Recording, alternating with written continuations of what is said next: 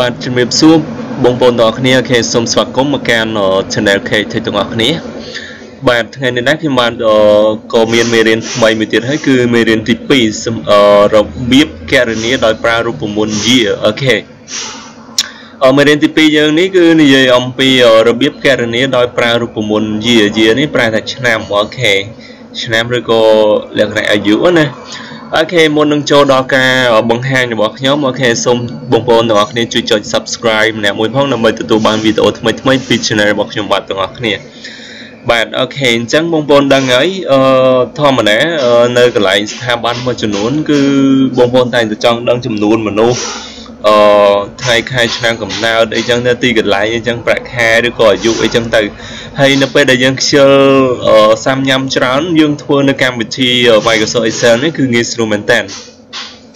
បាទដែលអូខេអញ្ចឹងកុំឲ្យខាតពេលយូរតោះទៅតាមដានជាមួយខ្ញុំបាទទាំងអស់គ្នាអូខេកណនាថ្ងៃខែឆ្នាំនៅទីនេះតែផ្ទាល់តែម្ដងអូខេអញ្ចឹង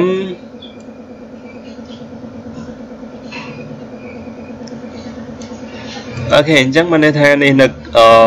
ឈ្មោះសុកដារីនេះបានន័យថាកើតនៅថ្ងៃទី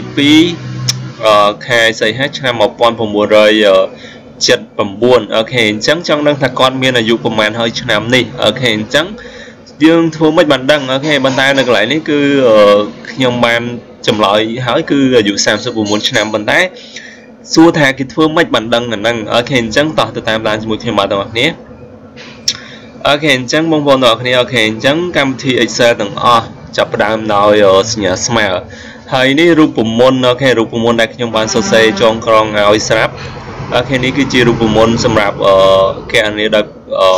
របៀបគណនាដោយប្រើរូបមន្ត year អូខេអញ្ចឹងយើងវាយតាមទាំងអស់គ្នាដំបូងបងប្អូនទាំងអស់គ្នាគ្រាន់តែចុច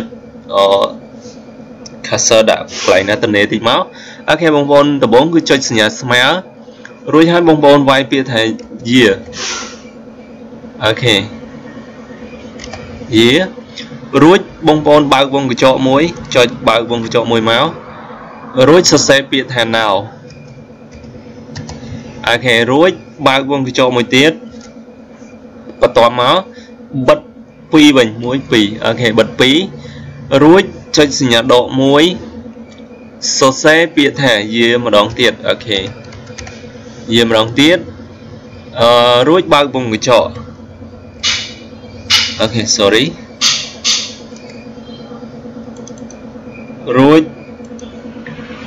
បើកវងកញ្ចក់មកអូខេអញ្ចឹងបងប្អូន select នៅពេលដែលបើកហើយគឺបងប្អូន select យកកន្លែងនេះអូខេ select កន្លែងនេះមួយមករួចបងប្អូនត្រូវបិទវងកញ្ចក់វិញអូខេរួច enterអូខេអញ្ចឹងគឺវាចេញចេះមកដោយសារតែបងប្អូនដោយសារតែខ្ញុំអត់តបាននេះទេគឺសុំម្ដងទៀតអូខេអញ្ចឹងគឺខ្ញុំនៅកន្លែងនេះគឺខ្ញុំសុំ select វាចេះរួចមកស្ដាំយកពាក្យថា format cell អូខេបងប្អូនឃើញនៅកន្លែងនេះយើងជ្រើសរើសយកពាក្យថា custom រួចយើងសរសេរនៅកន្លែងនេះកន្លែង general នេះសរសេរលេខ02មកអូខេអញ្ចឹងចុច OK កន្លែងនេះបងប្អូនចុច OK មកអូខេអញ្ចឹងបានន័យថាយើងធ្វើម្ដងទៀតចុចសញ្ញាស្មើសរសេរពាក្យថា year រួចបើកវងកញ្ចក់មួយសរសេរពាក្យថា now រួចបើកវងកញ្ចក់មួយទៀតបិទ2ទៅវិញរួចចុចសញ្ញាដកតមកសរសេរ year ម្ដងទៀតបន្តមកបើកវងកញ្ចក់បងប្អូន select នៅថ្ងៃខែឆ្នាំកន្លែងនេះអូខេ select រួចហើយយើងបិទវងកញ្ចក់វិញមករួច enter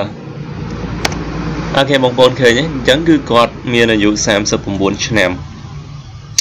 អូខេមានអីប្រហែលទេគឺគាត់មានអាយុ39ឆ្នាំអូខេ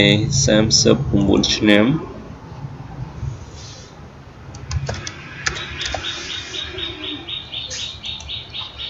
គាត់មានអាយុ39ឆ្នាំអូខេអញ្ចឹងបានន័យថា កត់កើតនៅថ្ងៃទី2ខែសីហាឆ្នាំ1979គិតមកដល់ឥឡូវគាត់មានវ័យ39ឆ្នាំអូខេអញ្ចឹងបើសិនជាបងប្អូនចង់ងាយស្រួលក្នុងការធ្វើនេះដំបូងគឺបងប្អូនត្រូវចុចសញ្ញាស្មើមួយរឿងយើងវាយពាក្យថាយាមករួចយើងបើកវងកញ្ចក់មួយរួចហើយយើងសរសេរពាក្យថា now អូខេរួចយើងបើកមួយទៀត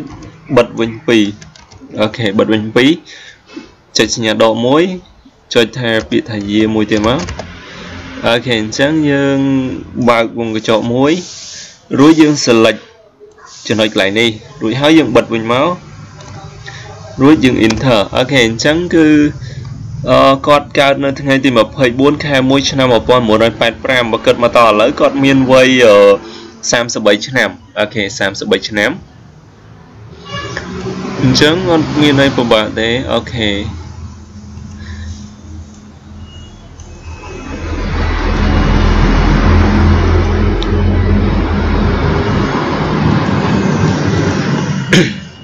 អូខេអញ្ចឹងបងប្អូននេះជារូបមន្តដែលខ្ញុំបើសិនជាបងប្អូនចង់បានអូខេបងប្អូនអាចមើលនៅខាងក្រោមនេះគឺខ្ញុំដាក់នៅខាងក្រោមនេះផ្ទាល់តែម្ដងគឺជារូបមន្តរបស់ការកណនីដោយប្រើរូបមន្តយាអូខេអញ្ចឹងបានន័យថានៅចំណុចកន្លែងនេះគឺខ្ញុំនឹងដាក់រូបមន្តនៅទីនេះដើម្បីបង្ហាញដល់បងប្អូនទាំងអស់គ្នាហើយបងប្អូនទាំងអស់គ្នាគ្រាន់តែចុចតាមខ្ញុំអញ្ចឹងទៅគឺនឹងចេញមកហើយអូខេអញ្ចឹងរូបមន្ត Excel ទាំងអស់គឺចាប់ផ្ដើមដោយសញ្ញាស្មើអូខេអញ្ចឹងអត់មានអីច្រើនទេអូខេអញ្ចឹងគឺមេរៀនទី2របស់យើងគឺរបៀបកណនីដោយប្រើរូបមន្តយាគឺសូមបញ្ចប់តែប៉ុណ្ណេះអូខេសូមអរគុណចំពោះការទស្សនារបស់បងប្អូនទាំងអស់គ្នាជាចុងក្រោយបើសិនជាមានកំហុសខុសឆ្គងអីសូមមេត្តាអធិស្ឋានផងហើយអូខេកុំភ្លេចចុងក្រោយជួយចុច Subscribe អ្នកមួយផងដើម្បីទទួលបានវីដេអូថ្មីៗអូខេជួបគ្នានៅមេរៀនក្រោយទៀតអូខេ Bye bye